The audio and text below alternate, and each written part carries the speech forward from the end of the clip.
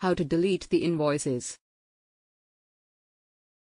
To delete the invoice which is not yet uploaded to GST website, open the subtable. Right-click on the leftmost cell of respective row, and click Delete option. Right-click here. Select Delete option. The invoice is deleted. To delete multiple invoices or rows, which are not yet uploaded to GST website, select the invoices or rows to be deleted by dragging on the leftmost cell of respective rows, right-click on the selected row and click Delete. Click Yes to delete the selected rows. Invoices are deleted.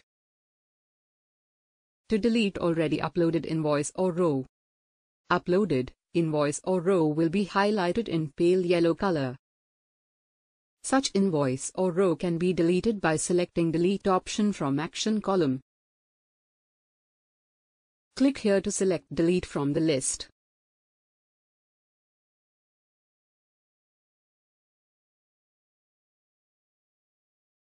After selecting Action as Delete, upload the return.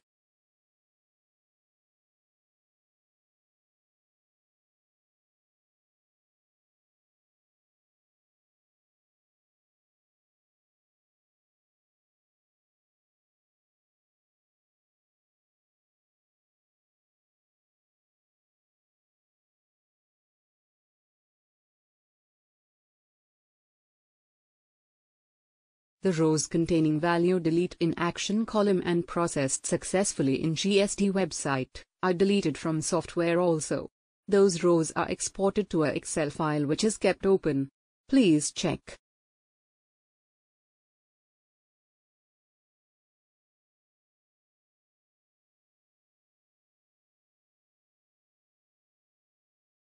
Invoices are deleted in the software and website. Now enter the proper data and upload the return.